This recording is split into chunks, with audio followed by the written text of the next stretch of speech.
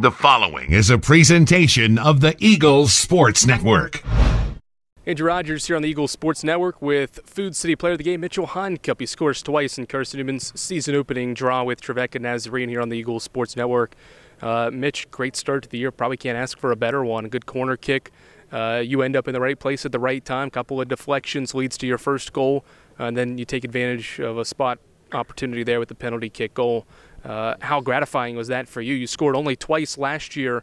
How gratifying was it to get on the board twice so early in this one? Yeah, of course it's a good feeling, especially what you said. I scored twice last year in a whole season, and to score twice now in one game, and I think it was 25 minutes. Yeah, that's of course personally for me really good, but still I prefer to that I didn't score and win than this, but it is what it is. Certainly it seemed like the offense was clicking early on. What did you like about the development? I know the penalty kick goal was because of a foul in the box, but there's a lead up to that obviously led to a good scoring opportunity for that foul. So what did you like about the first 25 offensively? I think the rotations and the runs in behind were very good.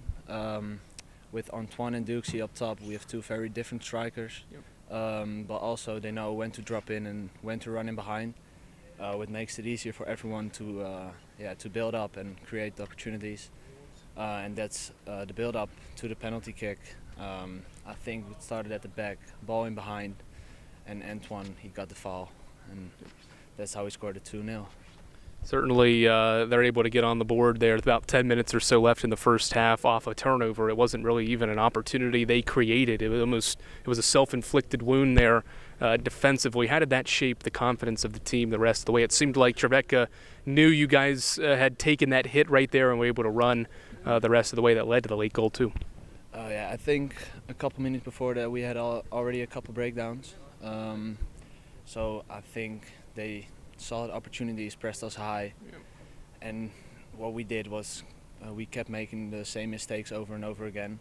It touched our confidence, why at some point we did not play out of the back anymore, and tried to play the long ball, but that's not our best play. And yeah, as I said, they knew we had some breakdowns and they kept pressing, and then it was a personal breakdown what led to the 2-1.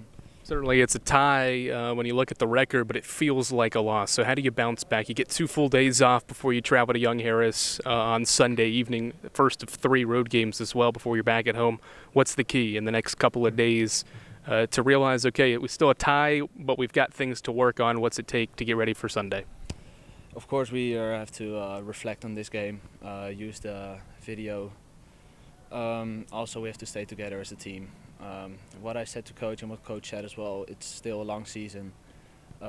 We didn't lose, what's a good thing, but still we felt we could do a lot better. Now 2 days off, time to recover, reflect, and then go again on Sunday, because that's our next opportunity to take away the win. Thanks for the time as always, and congratulations on scoring twice. Thank you. That is Food City Player of the Game, Mitchell Honcoop. Stay in the picture. Oh, stay in the picture. Sorry. That's Food City Player of the Game, Mitchell Honcoop. I'm Andrew Rogers, and this is the Eagles Sports Network.